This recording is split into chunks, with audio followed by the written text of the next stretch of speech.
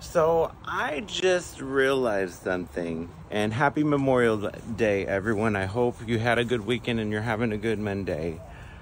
I just realized you can't change someone who doesn't want to change. And this comes from my personal experience. I could not quit my addictions when I had my sex addiction and my drug addictions and drinking addictions. I could not quit it until I wanted to change. And it took some things in my life and some consequences to make me realize I needed to change. But by the grace of God, I didn't go too far, and I'm still alive, and I'm grateful.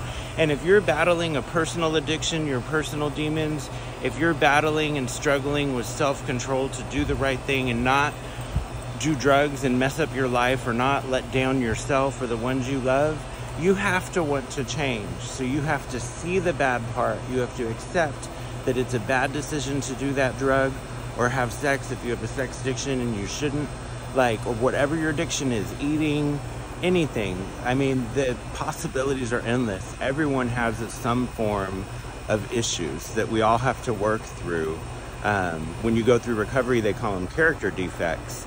I became not scared to work on myself and constantly self-growth, but some people are afraid to even look in the mirror and see who they are because they don't want to grow and change. So you have to want to change if you want to go into recovery or rehab and it to work. You have to want to not do the drug. You have to see it for the bad thing it is for you when you accept it's bad for you.